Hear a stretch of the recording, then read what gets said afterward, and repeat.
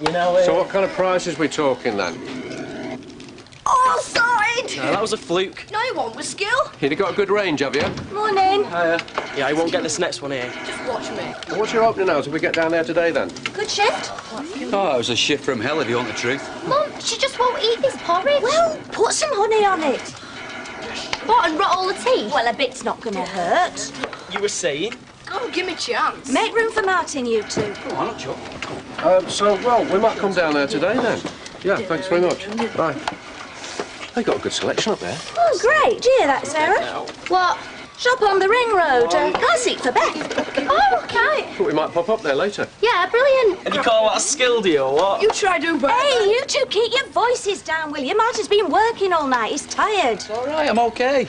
Shall I get you some breakfast? No, I've got something in the canteen at work, thanks. Sorry.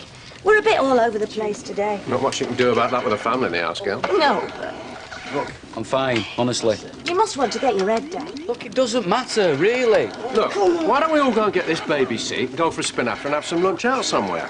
Leave Martin in peace for a few hours. How about that? Sounds good to me. Can Todd come? Don't see why not.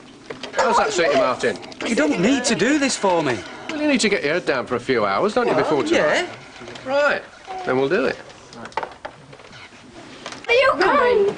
No, we're going out so your dad can get some sleep. I feel like I'm driving you all the way. Oh, do it's good to get some country air.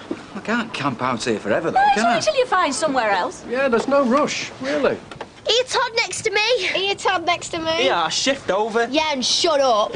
All in and belted up. Yes. Have a good day, then. Yeah, sweet dreams.